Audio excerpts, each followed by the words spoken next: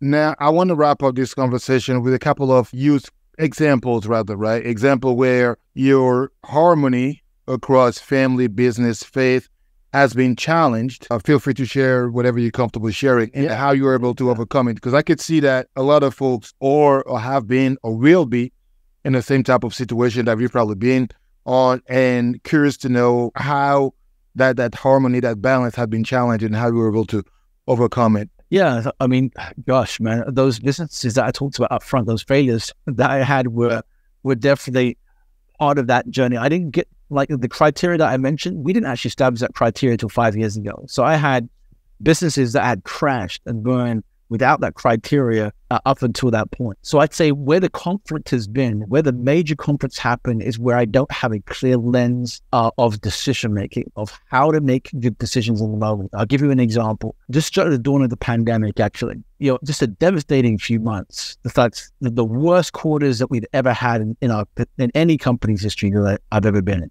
Worst quarters. And so there was this particular choice that a lot of businesses made to get rid of staff, to, and that kind of stuff. And so I was faced with this opportunity, but faced with this decision, what the right thing to do is. And so I had in theory, I could say what's right for the business. I could say what's right for the team. I could say what's right for my family. There's a whole range of different things I could put to play. But if I think about that particular tension of faith, family, and business, that's where it really came in for me, because I could prioritize the business and say, I'm just going to get rid of all these people and soak up all that profits, make sure that I'm okay, the business is okay. At that point in time, get rid of some of the people and make sure I capture some of that revenue and say, okay, I'm going to make sure I store cash for my family. Or I could actually just look at the people and say, how do we solve this together? And so in that moment, I have to admit, it took me a little while to make the decision because of the intensity of what it was. But I ended up making the decision of coming to the team and saying, hey guys, here's what it is. I'm asking you right now, I'm being really humble. I'm asking you, I don't know the answer to this right now. I don't have the answer.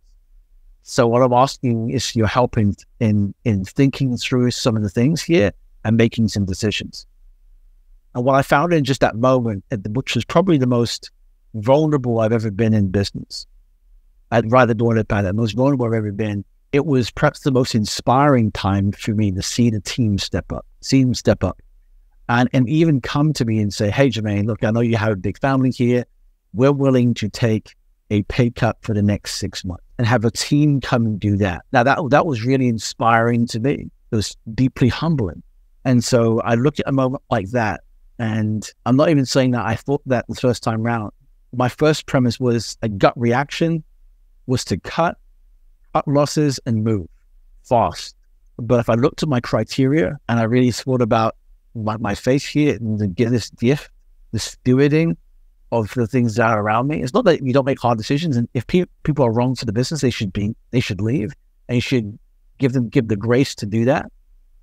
But that particular decision was really tough for me at the time, but I was really inspired by how the team showed up. That's not to say that the team is exactly the same today, because it isn't. But for that particular period, that was a really tough moment. Yeah.